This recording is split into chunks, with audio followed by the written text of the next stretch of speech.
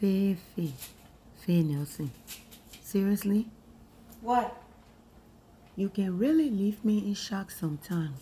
Is this how you cook? What do you mean, is this how I cook? Look at yourself in the kitchen. Look at what you're wearing. Look at yourself. What's wrong with what I'm wearing? You're not supposed to be dressed like this in the kitchen.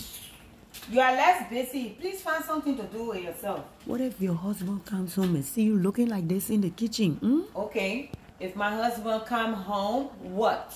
What about my husband coming home and I'm wearing what I want to wear to cook? What I'm comfortable in? I'm sorry, but this is really embarrassing woman to woman. You're supposed to look your best. You're supposed to dress sexy. So when the man come home, he doesn't want to eat just the food. He wants to eat you too. I should look sexy and cook. Yes, nah. It's freaks like y'all can't finish cooking ever in the kitchen because you want to look sexy to cook. As soon as the man comes home, his thing go bing. And then you're doing it all in the kitchen. Now, everybody going to eat you and your husband bodily fluid. No. I wear what I want to cook and cook. It's not time for him to come home and get turned on. No, we're not doing none of that in the kitchen. When I'm done and I go and refresh myself and I can relax, then I don't mind him getting turned on. And when he comes home, let him get turned on by the sweet smell, the savory sweet smell of this food here. Come on, don't be so boring, Faye. Are you out of your mind? I'm just saying though. Think about it. You just saying something that don't make sense at all. Are you kidding me? Hey, all the other time that I look sexy, I should be worried about looking sexy in the kitchen again. For what? It will keep your marriage spiced up now. Is he always worried about looking sexy for me? It's called being an apple of his eye, you can.